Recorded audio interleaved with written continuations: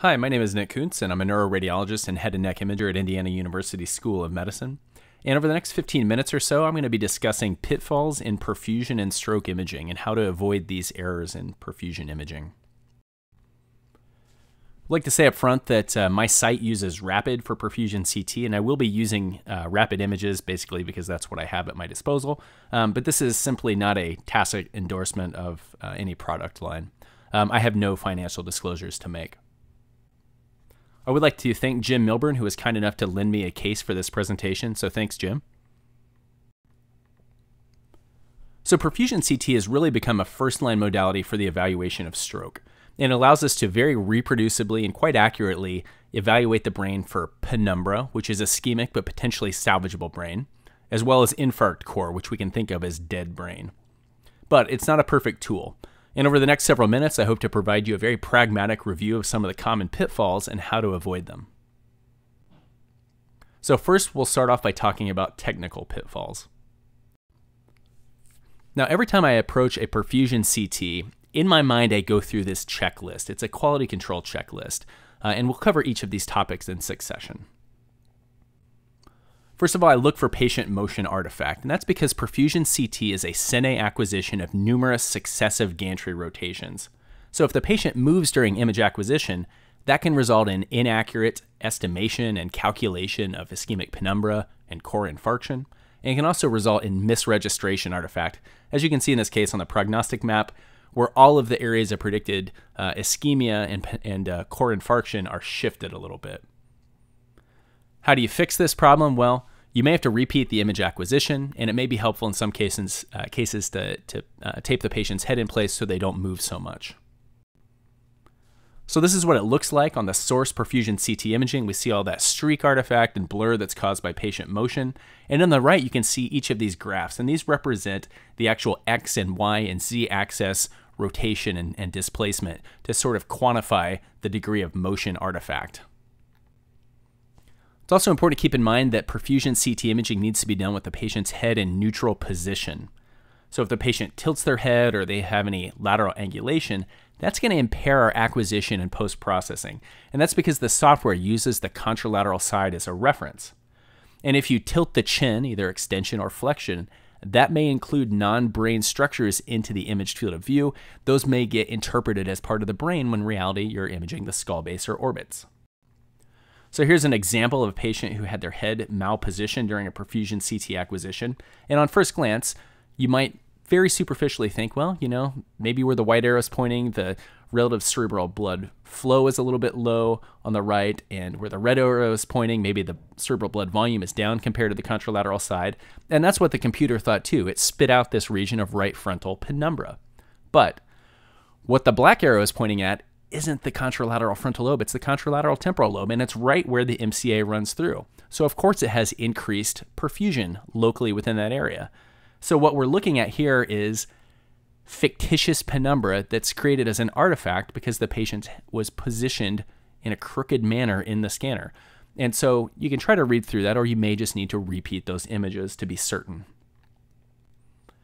It's also important to keep in mind that oftentimes CT perfusion is done in a manner to optimize assessment of the middle cerebral artery territory, and you can see these yellow bars show the field of view that was acquired in this case. So anything beyond that is excluded.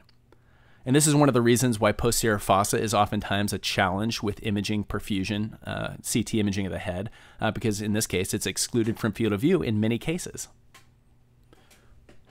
So be aware of these blinders. You need to know what you have imaged, and importantly, know what you haven't imaged. Next thing, look at your arterial and venous selection.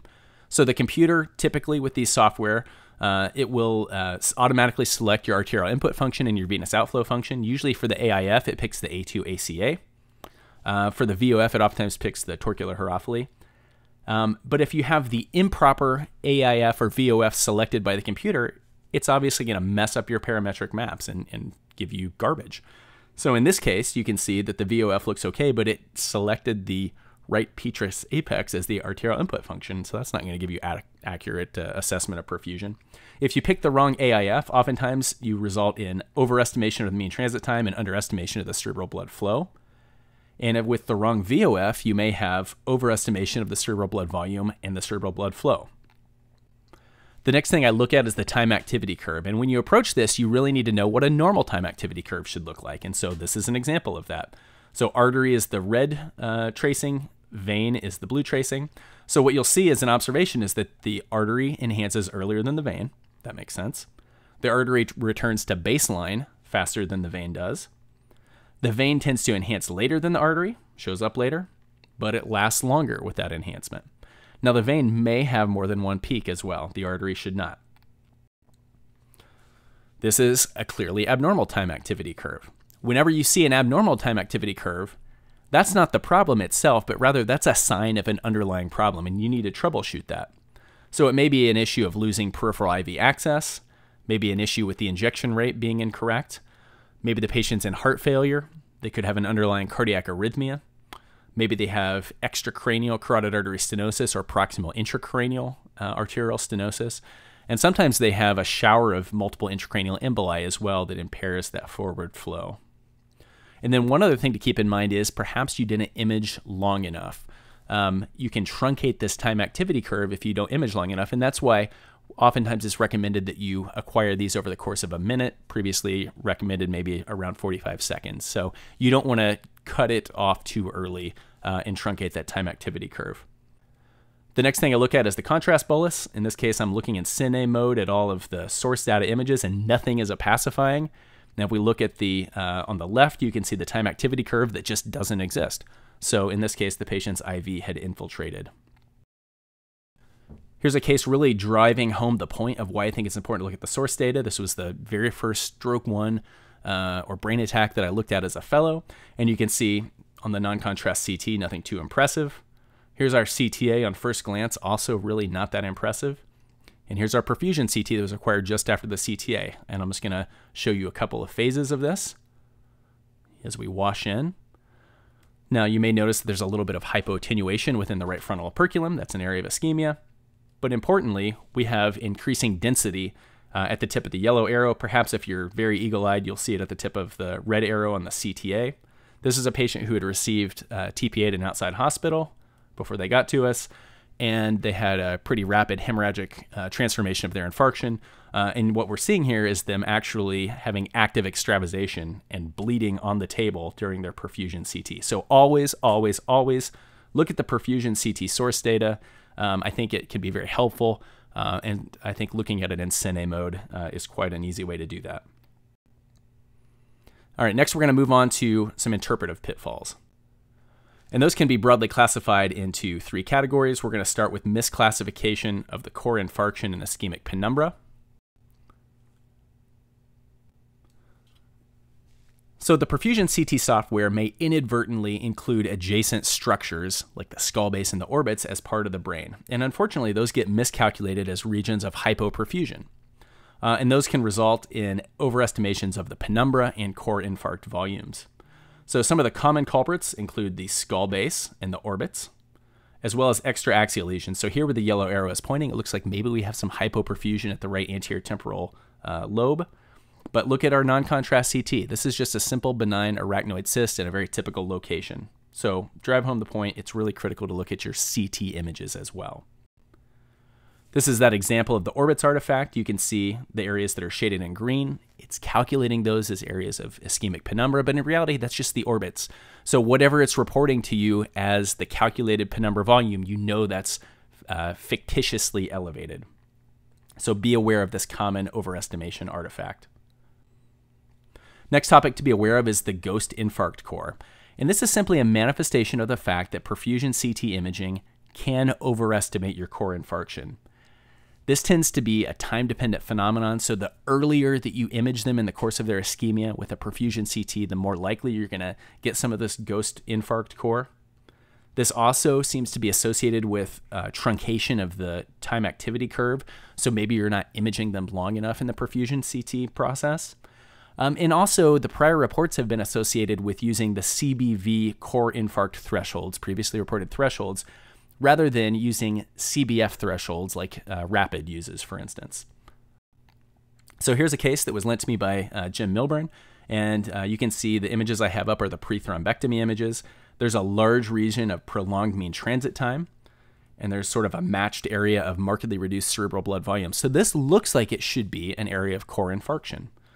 Well, he was taken to thrombectomy, did quite well. You can see the post-thrombectomy MRI. There's really not much in the way of reduced diffusivity, maybe a little bit in the temporal lobe and the basal ganglia and the right frontal operculum, but it doesn't match at all what we see as predicted as core infarction on the perfusion CT imaging. So this is just a nice example of the ghost infarct core that you can get from imaging them very early on, perhaps truncating the time activity curve, or using CBV thresholds rather than CBF thresholds for infarction.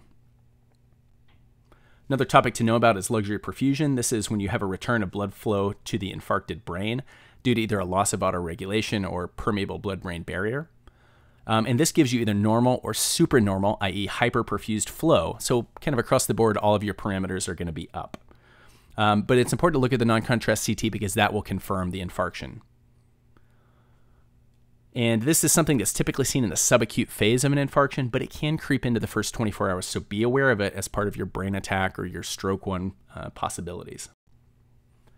Perfusion CT is not great for looking at small volume infarctions, whether it's cortex or basal ganglia. So you really need to scrutinize the non-contrast CT. So here's an example. We see a focal hypoattenuation within the right basal ganglia, but the CBF and TBACs look pretty reasonable.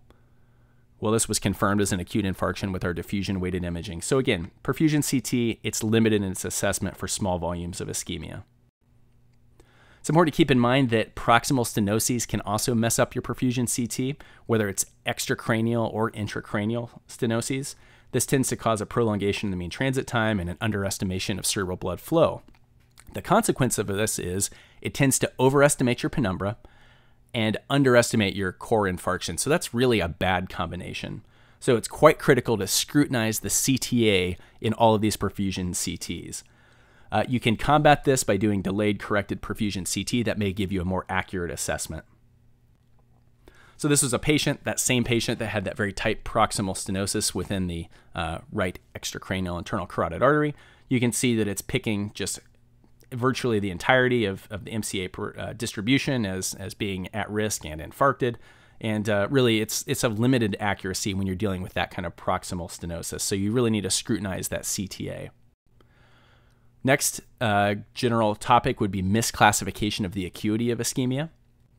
So perfusion CT for chronic infarctions can be confusing, and that's because chronic infarctions have low perfusion, but it's not zero perfusion. They have some perfusion. So perfusion CT for that reason is limited in differentiating what's acute infarction versus chronic infarction.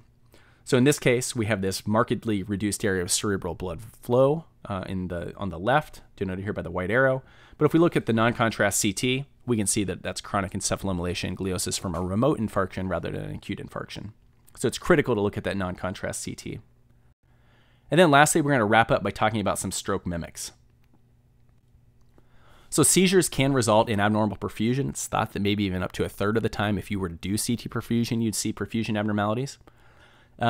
Most commonly, we'll see areas of focal hypoperfusion, and that's what this white arrow is denoting. But sometimes you'll see areas of hyperperfusion as well. And sometimes you get a mixed pattern, like in this case, where we have the hyperperfusion anteriorly and the hypoperfusion posteriorly. Importantly, this is sparing the basal ganglia, so that may be a helpful discriminator. So here's that same patient with seizure-related changes. You can see sort of across the board, we've got hypoperfusion posteriorly, hyperperfusion anteriorly. There was no reduced diffusivity, and interestingly enough, this patient had bilateral mesial temporal sclerosis. So when you see that mixed perfusion pattern, don't forget about seizures. The clinical history is going to be very helpful in teasing that out. You can uncommonly have perfusional abnormalities with migraines, particularly with complicated migraines. During the aura phase of the complicated migraine, they may have hypoperfusion. During the headache phase, they may have some hyperperfusion, and that's what this patient had in the left temporal lobe. And that may be confounded by their physical exam and their clinical presentation. They may show up with a hemiplegic migraine, and that can certainly be a very difficult thing to tease out until it starts to resolve. Lastly, don't forget about brain tumors and treatment-related changes. Certainly, those can be associated with altered cerebral hemodynamics. You may have some areas that have internal hyperperfusion. It may be surrounded by regions of general hypoperfusion, as this case shows. And so it's really critical to evaluate the non-contrast CT that comes along with the CT perfusion. So here's that same patient. You can see sort of a general region of relative hypoperfusion in the left frontal lobe, but there are some internal areas, like right where the white arrow is pointing, that have some increased perfusion. Here's the non-contrast CT, sort of seeing the confluent hypoattenuation within the left frontal lobe. And then here's the associated contrast-enhanced MRI, some areas of nodular enhancement that more or less correspond with the areas where we're seeing some increased perfusion. So the take-home point here in all of that is don't read the perfusion CT independent of your other cross-sectional imaging. So in summary, perfusion CT is really an important first-line modality for the evaluation of stroke. Radiologists need to be aware of some of the common pitfalls that are associated with it. And I think it's quite helpful to use a standard perfusion CT quality control checklist. At least go through it in your mind when you approach each of these cases. And then lastly, always, always, always interpret that perfusion CT in light of the associated non-contrast CT and the associated CT angiography findings. With that, I thank you for your attention and enjoy the rest of the meeting.